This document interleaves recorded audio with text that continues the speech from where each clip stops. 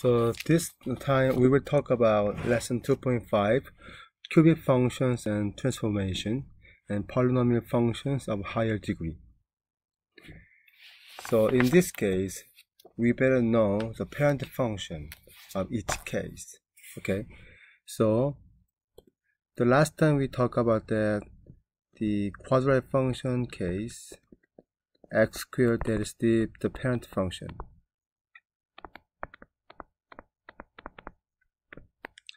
And based on this, we can find its transformation, such as given gx equal to x squared maybe plus b, then fx equal to x squared moving up b units, right? And then given hx equal to x squared minus b, and same thing, the fx equal to x squared moving down b units. So similarly, we also confirm that given gx equal to x minus b squared, then fx equal to x squared moving to the right, b unit to the right, and then given hx equal to x plus b squared, then fx equal to x squared moving left to b unit. So based on this fact and this property, if we have any given function is a x equal to x minus b squared plus b, then we can apply this up and down, and then right and left property here. So this case, this is C. Then we can say right b unit up C value like that. So let's look at one example. If given gx equal to maybe x plus 3 squared plus 5, then basically this case we can apply this property and this property together, so become left 3 units up 5 units. So we drew the graph now using its transformation. So basically this is the y equal to x squared graph. Then now we can draw this one simply moving left 3 units and then up 5 units. And from here we have exactly same y equal to x squared curve here. Then this is going to be gx equal to x plus 3 squared plus 5. Now, what about the cubic function? So cubic function is formed as x cubed. So let's find some few points and then draw this graph here. So maybe 0, 1, 2, negative 1, negative 2. You plug each x value into fx, then you will get those outcomes are 8, 1, 0, negative 1, negative 8. So we plot those points on the plane graph here. So 1, 2, 3, 4, 5, 6, 7, 3, 4, 5, and then 1, 2, 3, 4, 5, 6, 7, 8, and 1, 2, 3, 4, 5, 6, 7, 8. So points are 0 and 0, 1 and 1, negative and negative 1, negative 2 and negative 8, and 2 and 8 here. So if you connect them, then it looks like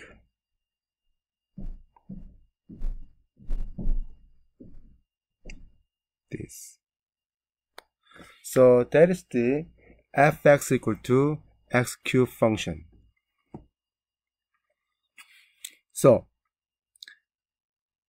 now what if I'm asking gx equal to x cubed plus 2 then? So based on the quadratic function policy, we may conjecture in moving up 2 units up here. And this is correct. So since we know this is cubic function graph, now moving these 2 units up and make the graph like this, then that is going to be gx equal to x cubed plus 2. And similarly, if given hx equal to x minus 1 cube, then before, when we talk about quadratic function, inside value always moving right or left, right? So this one we can apply exactly same way. So inside one, so it moving 1 unit to the right. Therefore, the original function is this one. Now the hx function moving 1 unit to right here and becomes like this. So there will be hx equal to x minus 1 cube. So then now you can guess the graph of this function. So ax equal to x plus 2 cube minus 2. Think about what we have learned from the quadratic function. Then we can guess the graph of this one. So inside one moving left 2 units and outside one down 2 units here. So on the plane graph,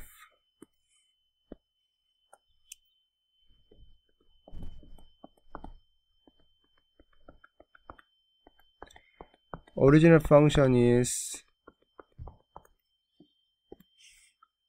this one. Now this will be moving 2 to the left and down left 2. So it becomes like this. So that will be our AX graph. Okay.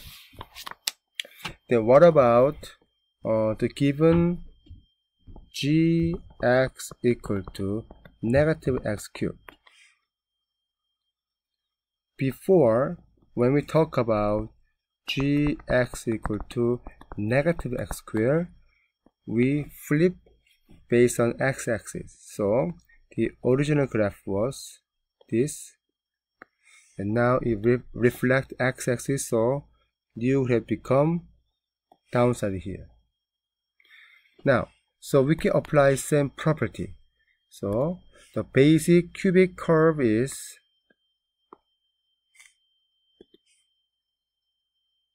this, right?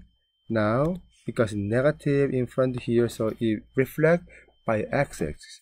So this part moving up and this part moving down. So the red one indicate gx equal to negative x cubed graph. So let's talk about a little bit more detail of the function transformation. What if I'm giving you any equation, maybe hx equal to 3 minus x cubed? Then you can rethink this one, hx equal to negative x cubed minus 3 or plus 3. So in this case, the center is x equal negative x cubed, y equal to x cubed. That's the center. So you know that negative x cubed graph is this one, right? And now because of this, we are moving up 3 values. So 1, 2, 3. So this become like this. Okay, let's go into a little more deeper concept here. So given gx equal to, now negative x minus 4 cubic plus 4. Can you conjecture how in moving from a negative x cube graph? Yes. So y equal to negative x cube will transform to 4 to the right of 4 again. So graph is originally this is the negative x graph, and then now in moving right 4 and then up 4, so become like this. Okay, the last part of this video we are going to talk about difference between fx equal to x cube and gx equal to 2x cube and hx equal to 1 over 2x cube here. To understand better, I'm gonna make a table and then compare those values. So x value 0, 1, 2, negative 1, negative 2, and then this is x cube, 2x cube, 1 over 2x cube here. We know original function value, which is 8, 1, 0, negative 1, negative 8. Now this means we're doubling them here. So become 16, 2, 0, negative 2, negative 16. But now this case, we are half of them. So become 4, 1 over 2, 0, negative 1 over 2, and negative 4. Okay? So let's using GeoGebra and look at those graphs, and then we can talk about a little more. So this given green line is fx equal to x to the cubic graph here. Now I'm gonna turn on 2x cube function here. Then what's gonna happen? So red one is 2x cubic function, and then let's zoom in. So see a little more detail how it differs here. Okay, do you see what's difference here? So as you see, red one is kind of inside of green line here. Okay, at the same time, if I turn on the hx equal to 1 over 2x cube, then the blue one is basically compared to green one outside of the green line here, right? So based on this, we can say that if this value is bigger than 1, then graph is steeper and steeper. So let me make another one, maybe ax equal to 3x to the cubic. Then what happened? It's even steeper here. So let me compare 2x cube and 3x cube. So 2x cube, so this is x squared, this is the 2x squared, this is 3x squared. Let me make another one. Then the purple one is more inside here. So this coefficient value is getting bigger and bigger. Then this graph line getting toward that y-axis here, right? Then which means it is steeper and steeper. So let me read here. So look at this. So it's getting the coefficient is getting bigger than graph approach to y-axis more and more, which means steeper and steeper. Okay, so let me make another one. Y equal to maybe 100x to the cubic power. Then what happened? So as you see, this one is way here compared to green line. So I'm going to turn it off all other functions so you can see better. This is 100x cubic power. This is just x cubic power. So as you see, this one is more close to y-axis. And then on the other hand, half x here